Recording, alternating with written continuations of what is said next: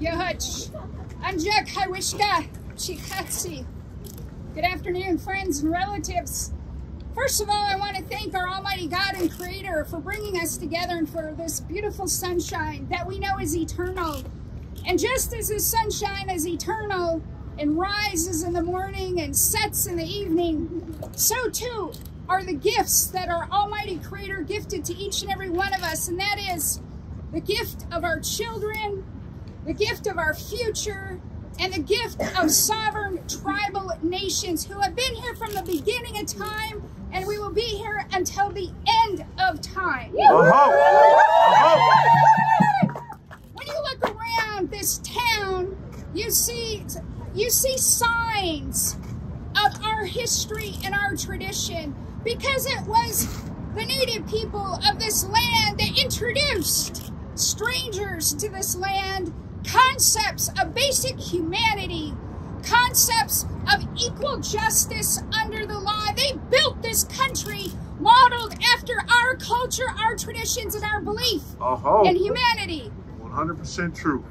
And not only are they here in this place, but we are challenged from contact, generation after generation, of trying to live one way and one way only, and that is as our Creator intended, to speak our languages, to live as our Creator intended on the lands gifted to our ancestors when time began. And every single generation we've had to fight this fight.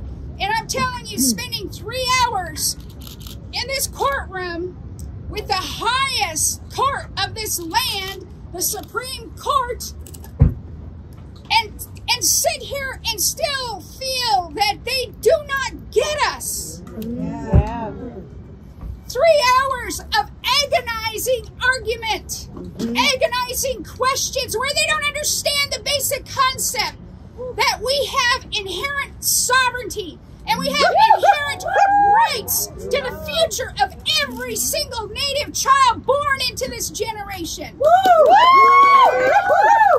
That they somehow believe the interests of one or two people should trump generations of our efforts to repatriate and restore our lands and our people. We lost millions of our relatives over the centuries. We lost hundreds of thousands and over 15 killed on the Trail of Tears. And if you think about even just in our lifetime, the active effort to sterilize our native women who are full blood, that was by design and with purpose to annihilate and destroy us off the face of this earth. But guess what? That didn't work either. And we know that no matter what happens in this court, we know in our knower of know how God made us. We know the inheritance that we have been gifted.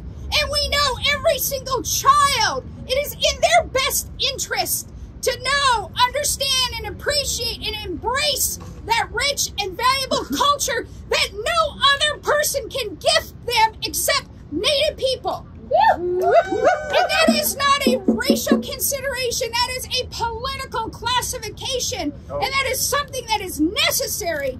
This United States Congress saw it fit as necessary, but one tool to protect our children and to keep our children home. And that one tool is under direct attack, and we know that this fight is long from over. We know that for generations to come, we're going to come back stronger, more resilient, more determined, and we will not give up on a single child. We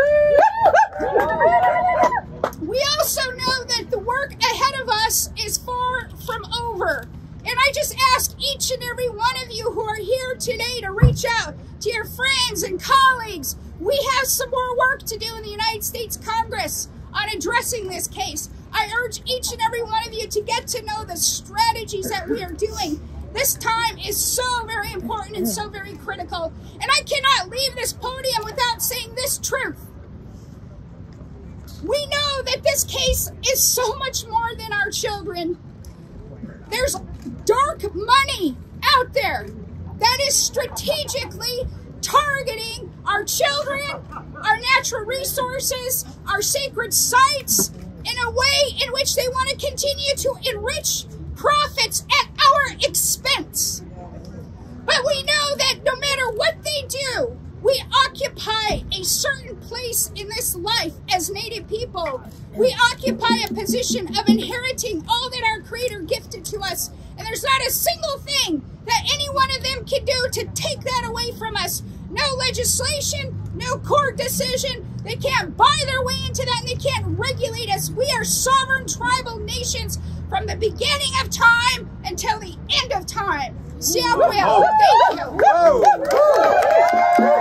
you.